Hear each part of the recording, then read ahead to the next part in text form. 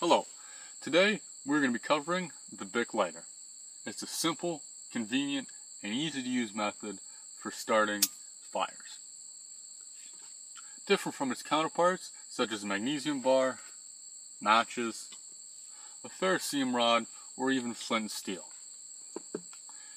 It is all self-contained.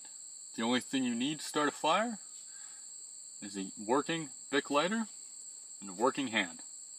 To use the Bic lighter, the wheel on the top, you are going to spin,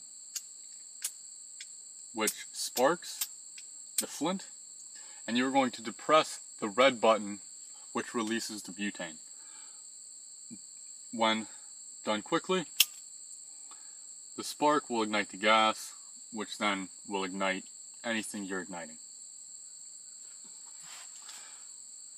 Ferrocerium rods, magnesium blocks, hand drills, flint and steel, matches, all have their place. However, why do you need this when you can flick a Bic? Now, you should know how to use a magnesium bar, matches, hand drills. You should have a broad knowledge of fire making for personal survival, bugging out, or everyday outdoor needs.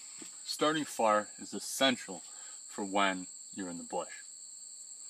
You can use it for cooking, boiling water, for security, light, heat, the list goes on and on. You can do it quite quickly with your Bic.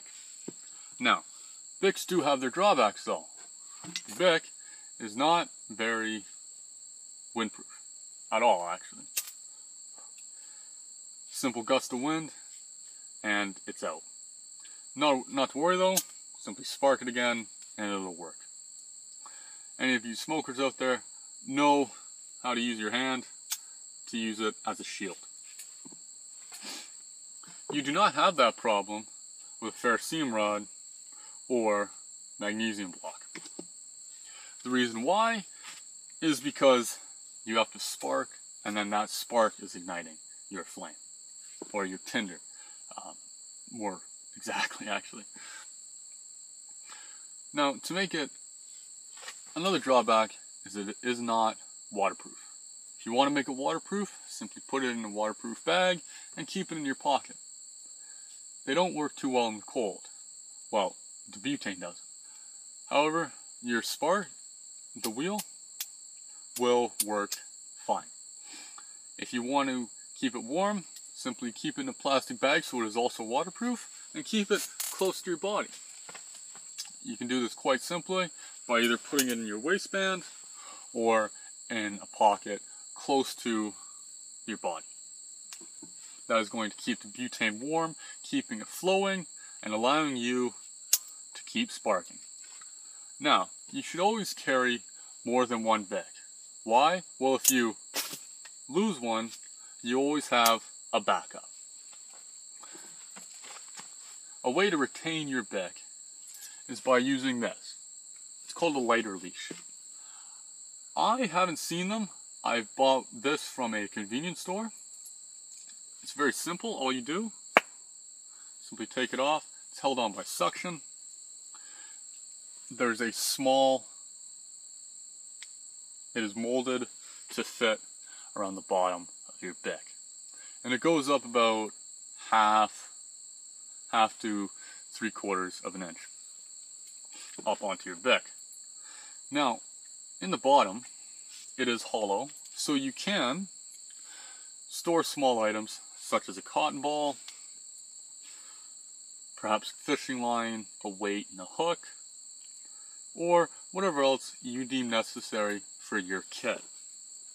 I like to use a cotton ball because it's a very simple and effective way to start a fire. Simply take the cotton ball, rip it apart, take your Bic or other ignition source, and you have a fire. If you want that cotton ball to last a bit longer, all you're going to do is take it, rip it into pieces like I've done, and you're going to soak it in Vaseline or petroleum jelly. If you want it to be medicated, you can also use a triple antibiotic ointment sold at most convenience stores probably, or a grocery store. Walmart also keeps it.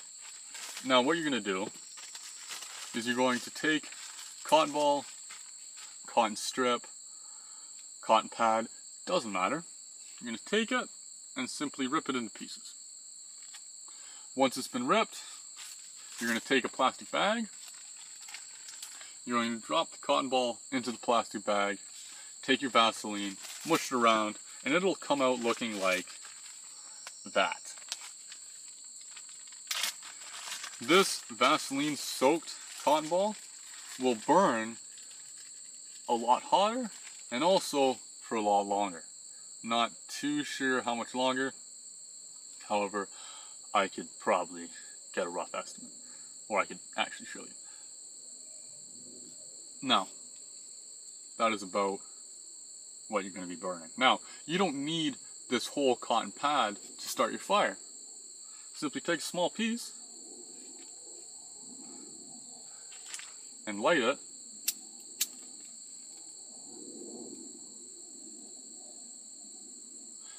And you're going to be good. Gets a little hot. Now, the reason why I keep regular cotton balls and Vaseline soaked cotton balls is because I may not need Vaseline soaked cotton ball for a certain task. Say if I'm cleaning the lens on a camera, I'm not going to want to gunk it up with the Vaseline.